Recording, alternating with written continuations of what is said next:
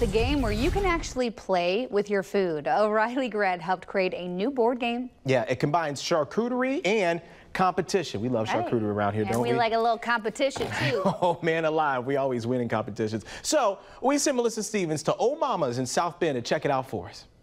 What is your ideal weather? 75 and sunny.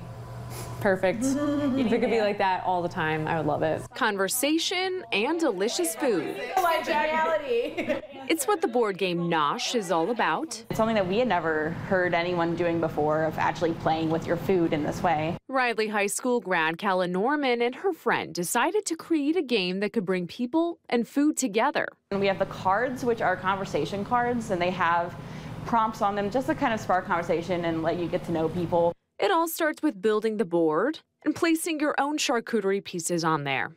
You, as the host, can choose all of those pieces, or you can tell your friends that you're playing with, hey, bring your favorite snack item, and then you can have a super eclectic, fun mix. Now, I'm a big board game lover, and obviously I love food, so I decided to bring along some friends from WNDU to try it out for ourselves. We can each pick a color. I'll take red.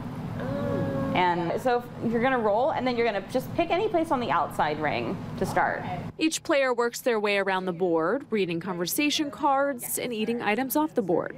Where do you go first when you enter a convenience store? I think it's like a tie between candy and like soda pop.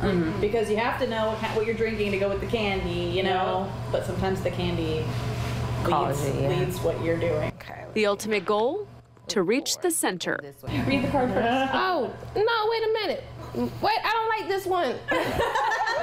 It says, move back a ring. Don't bother sliding down a spoon if you are in the outer ring. Skip turn? What does this mean? Norman is excited to see her vision come to life, but she can't do it without the community's help. In order to fund the first launch of Nosh, I need a little bit of funding, of seed money for it. So I'm running a Kickstarter. You can pledge a certain amount of money to the campaign. Our goal is $15,000. How would it feel to see your game in a store? Oh my God, that would be amazing. So I can just jump the deck and I'm in Creamyland. I only got 2 more layers to get into the winner.